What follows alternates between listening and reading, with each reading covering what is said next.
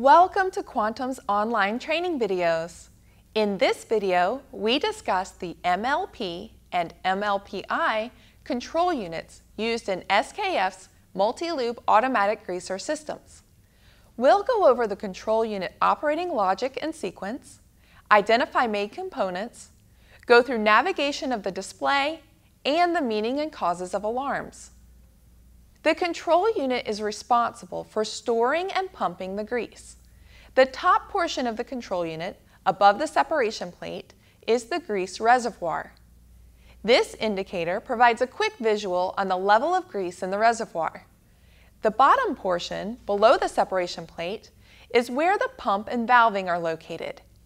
Grease exits the control unit via two outlet ports, which are located at the separation plate on the left side of the unit.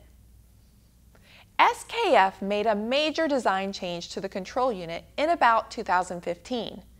If you look at the nameplate, the older version model code begins with MLP. The newer version model code begins with MLPI. The most obvious difference between the MLP and the MLPI are the position and appearance of the outlet ports and select valves. On the MLP, the outlet ports are positioned on this rubber flange along with a bleed valve, which is used to purge air from the tank. The MLPI design pretty much centralized all of the connections and valves to a band on the left side of the unit. In this band on the left side of the unit are the two outlet ports, the bleed valve, a system relief valve, and the overfill relief valve. For both units, the fill port is on the right side of the unit. For the MLP, the fill relief is on the fill port. For the MLPI, it was moved to the other side with all the other valves and connections. The big job for the control unit is to pump the grease up to a high enough pressure to push the grease through the piping and stroke the doser. Since there are two control unit outlet ports, this process is repeated twice, once for port 1 and then again for port 2. To keep track of all of this, the control unit monitors the pumping process in lubrication cycles, which is the time allocated for each of the outlet ports to be pressurized once. Therefore, half of each lubrication cycle is dedicated to each outlet port. For example, if the lubrication cycle is set to 30 minutes, then the control unit will be focused on outlet port 1 for 15 minutes and then outlet port 2 for 15 minutes. The control unit starts the lubrication cycle by starting the pump to pressurize outlet port 1.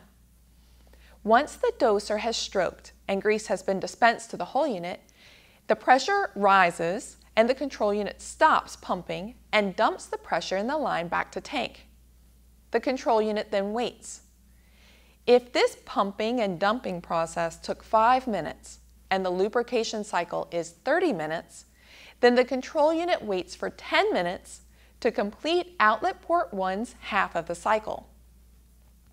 At 15 minutes after the start of the lubrication cycle, the pump switches to outlet port 2 and starts the pump again. Once the doser has stroked and grease has been dispensed to the whole unit, the control unit stops pumping and dumps the pressure in the line back to tank. The control unit then waits again until the lubrication cycle time is complete. Then it switches back to outlet port 1 and starts the process all over again. If you need to troubleshoot the control unit, please consider this as a warning. Do not ever remove the screw from the top of the unit. The reservoir is composed of a lid, a wall, and a floor, which are held together by a screw onto a central shaft. The whole reservoir assembly is tensioned by a pretty strong spring. If you loosen that bolt, the lid, walls, and floor of the reservoir will separate and grease will go everywhere. Listen to a person who did it and then had to clean up the mess. Do not remove this screw unless the reservoir is completely empty and you have the unit on a workbench along with some seriously strong friends to help you put it back together again. However, you can loosen a screw on the bottom of the unit to remove the cover from the bottom portion, which will reveal the good stuff. To help understand that good stuff at work in the control unit, Quantum's awesome Possum engineering team made this nifty schematic. There's a small electric motor located here to operate the pump. To control which outlet port is selected, a two-position, four-way directional control valve is provided, which is located here. To measure the pressure on each outlet port, a pair of pressure sensors is fitted. They are here on the MLP or here on the MLPI. In case of overpressurization from the pump, a relief valve is fitted. On the MLP, this relief valve is fitted to the top of the manifold and discharges directly to tank. On the MLPI, the relief valve is fitted here with the outlet ports. Finally, to provide indication for a low reservoir level alarm, a proximity sensor is fitted to the bottom of the reservoir here. Now let's pull this all back together and check out the display.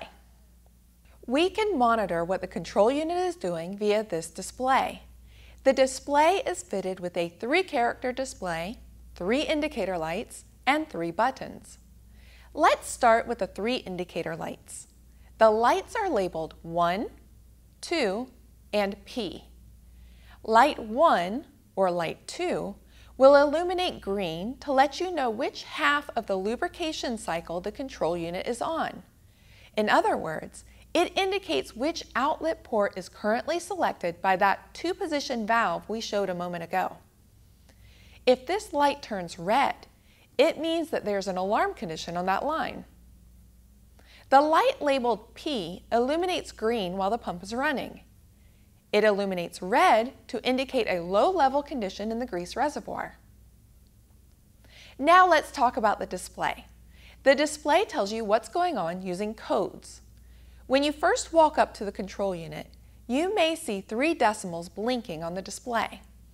This is power save mode. The control unit reverts to power save mode if the display buttons haven't been used for about 4 minutes. To exit power save, simply push any button. The display then indicates the time since the pump stopped in hours and minutes, with the hours to the left of the decimal and the minutes to the right of the decimal. Press the blue right arrows to view the pressure on the outlet ports. Press once to see the current pressure on outlet port 1. Then press again to see the current pressure on outlet port 2. Press the green up arrow button to see a count of the total lubrication cycles.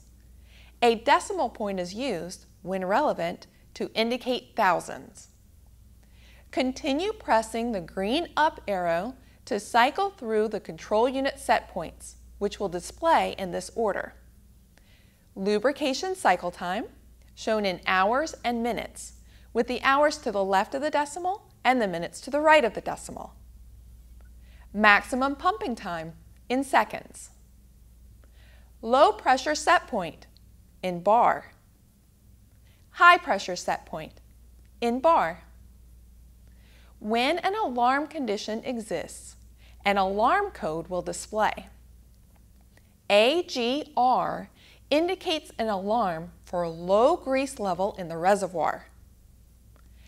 ALP indicates that the required high pressure set point was not reached within the maximum pumping time for a pressurization cycle. AHP indicates the outlet port was above the low pressure set point at the start of the pumping cycle. Another thing you may see on the display is DC. After the pump has run, the pump will be stopped for a period of time to allow the outlet line pressure to relieve to the reservoir. During this discharge time, DC will appear on the display. Finally, we have the Set button. The Set button is used to manually start or stop the pump, to reset an alarm, or to initiate programming mode, depending on what is currently shown on the display. If the display is showing its default value of the time since the pump stopped, then pressing the Set button will manually start the pump or stop the pump if the pump is already running. If you have used the green up buttons to show a set point value on the display, then pressing the Set button will initiate programming mode. If an alarm code is displayed, then pressing the Set button will reset the alarm and the pump will try again on the same line. As already mentioned, the control unit has 3 alarms. Let's go over each of these and the steps to take to clear an alarm. AGR indicates an alarm for low grease level in the reservoir. A quick visual of the level indicator on the front of the reservoir can prove if this alarm condition exists. However, keep in mind that the indicator is a magnet, which is attracted to a piston inside the reservoir. There have been some occasions where the little magnet in the level indicator flipped and dropped to the bottom of the indicator tube, which made it look like the reservoir was always empty. This is kind of a pain to fix, since moving the magnet means taking apart the reservoir, which I've already warned you is a huge mess. However, if the grease level really is low, then the simple fix to this problem is to fill the reservoir with grease. Refer to Work Instruction 31 and the associated video to learn how. ALP indicates that the required high pressure set point was not reached within the maximum pumping time. The greaser was not able to fill the output line sufficiently. The most likely causes of this alarm are a break in the output line between the control unit and the doser, or air stuck in the output line. Check the outlet lines to ensure everything is connected and secure. Then follow the instructions in Work Instruction 31 to purge air from the control unit. If that doesn't work, you may have to disconnect the output line at the control unit and the doser and manually charge the piping with grease. If that's the case, fill the control unit end and have precautions set up at the doser to minimize the mess. Finally, keep in mind that the length and diameter of the piping can have an effect.